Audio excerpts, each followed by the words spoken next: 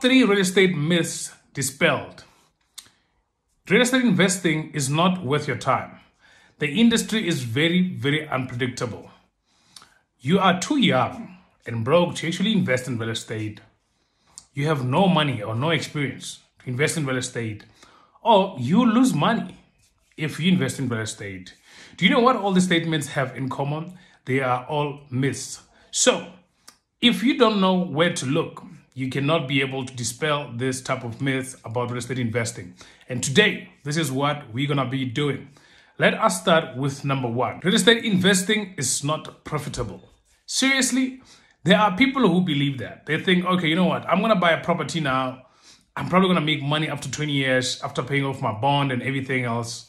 And then, I'll start making some, breaking even and making money. So this is not something I'm gonna buy and start doing tomorrow because it's gonna take time to make an income. Or maybe this thing is not about making money. We just buy a fancy property and keep it there for whatever reason, I don't know. So a lot of people might think, this thing is not even profitable. But look, I'm gonna tell you different. If you do it correctly, you do your homework, you know where you're investing, you pick the right location, and be able to run your numbers before time, you're gonna know exactly how much you're making because you can be able to collect your rental income, pay all your expenses, operating costs, and still have some money coming over into your pocket. And you can even benefit and profit still when you're having a property manager and you don't have to do everything by yourself.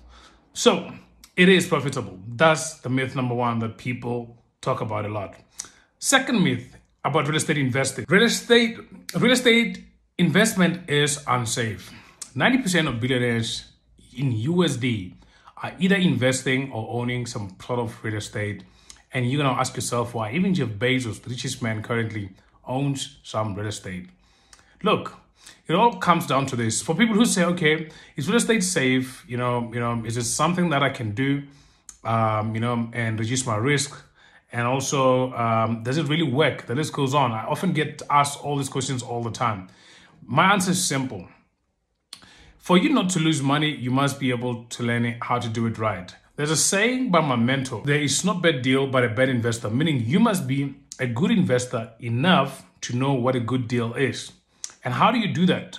It's simple. Always pick the right location, where it's an ongoing or growing population of people, not where people are leaving. I think we touched on that on the previous video, and we're gonna go into the details on the next video as well. And also the number thing is always run your numbers. I think we went through that and also went through, there's a video you must watch after this called 3 ways to optimize your return on investment on a property, because your numbers are only leading you to one thing, your return on investment. How much return are you getting for your investment? And last but not least, pick your tenants very, very wisely. You don't want to be one of those people who did not do good credit checks, who don't have tenants who are in good standing, and who have tenants, who are, maybe level C tenants in terms of grading, and that are going to increase your chances of getting a high vacancy rate. So that is also something that you want to keep in mind. So another myth that is very, very fun, we hear it all the time. Everybody talks about this.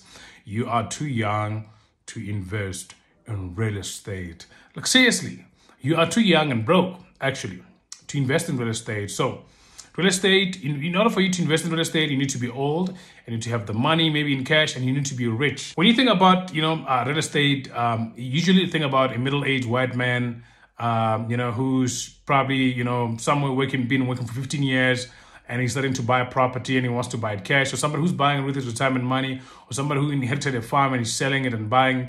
And those are the type of, images you have in mind. But let me tell you, according to these stats, the investors demographic, according to the stats recently that I'm going to read to you right now, the investor demographics has changed a lot and is more diverse, and now is getting younger all the time. So I'm going to read you a few stats right now.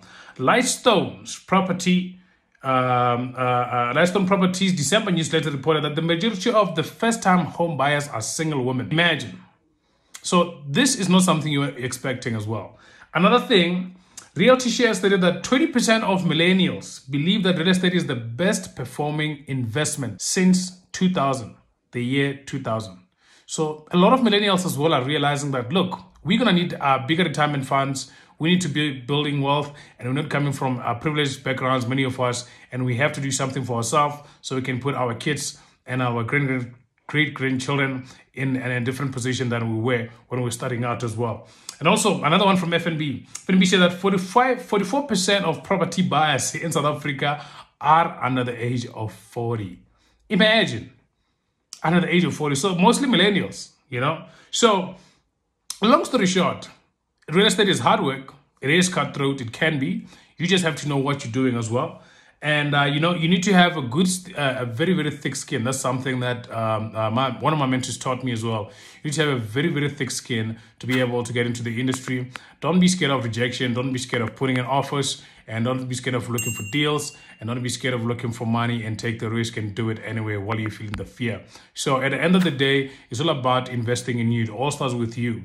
Don't mind the myths. They're going to distract you. You must be focusing on investing in yourself and getting started. And if you want to get started and you don't know how to get started about real estate investing, first of all, you need to figure out what type of investor you are.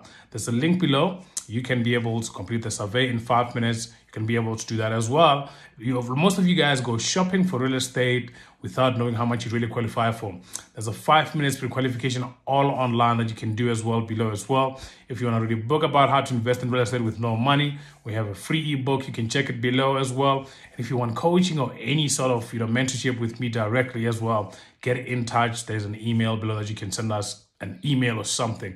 Otherwise, guys, I look forward to seeing you guys on the next video. I hope you guys are going to be enjoying your Christmas. I'm super excited, man. And I'm still eating and breathing and dreaming real estate investing. Otherwise, I'll see you guys next time. I hope you enjoy the rest of your day. Bye.